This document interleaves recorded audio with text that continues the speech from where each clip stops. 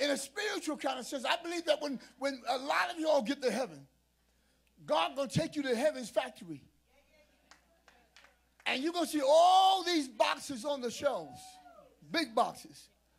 And your name is going to be in it, on the outside of the box. And God could have said, well, you could have had that. I had it laid up for you.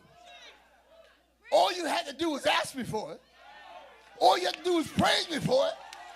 But it was already laid up. Why would you not get now what God's got for you already laid up in heaven? Some of y'all just need one more praise. Did you hear what I said? Just one more praise. Don't think that you praise God enough. You're probably just that close to your deliverance, to the doors being open. You're just that close to releasing the shelf, the blessing that's on the shelf. Daniel said that I prayed. God says, well, I sent the answer.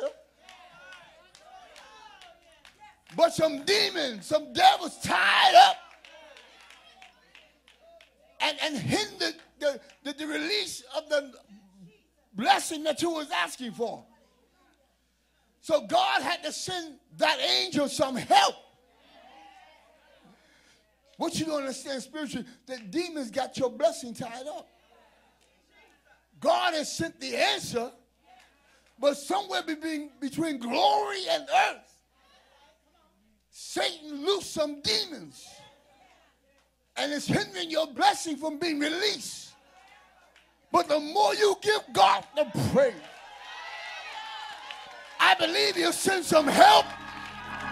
The Bible says from the sanctuary, He'll send you help to release your anointing, to release your deliverance, to release what He's got for you.